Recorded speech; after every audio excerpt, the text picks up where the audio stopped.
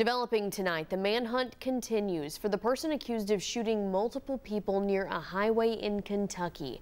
Investigators are still looking for 32-year-old Joseph Couch, and that's more than 50 hours after that shooting first started.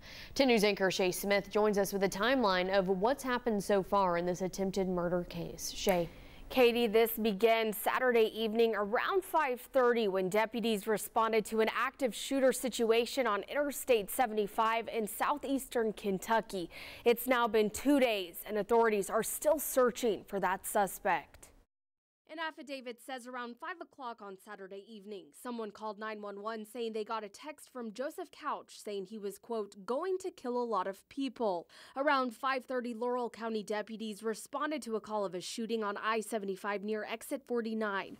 When they got there, they found 4 people who had been shot. A 5th person was at St. Joseph London Hospital. The affidavit also says all 5 victims were shot while traveling southbound on I-75. That same night, investigators found the suspect's vehicle on a Forest Service road. And at 9 p.m., London police announced Joseph A. Couch is a person of interest in the shooting. M. Quentin Williams is a former FBI agent. This is one of those things where it's so important to find this person as soon as possible. And multiple agencies did get involved. So it's just not the Kentucky State Police, it's just not the Sheriff's Office, our federal partners. There are so many people. On Sunday morning, authorities started searching for Couch again around 9:30, and an AR-15 was also found in the woods near the interstate.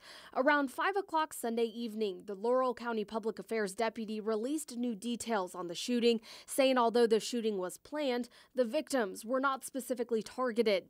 At 9 p.m., authorities reported the suspect had bought the firearm in London on Saturday legally, and they were searching Couch's home. Monday morning, authorities continued their search for Couch, who is considered armed and dangerous. In this case, it's for certain that he is armed, dangerous because of what he's doing. Now, the City of London's mayor tells NBC News that Couch had served in the Army Reserve and suffered from PTSD. There's a reward up to $15,000 for information about where Couch could be and leading to his arrest. So if you have a tip, Kentucky investigators want to hear from you. Shay, thank you.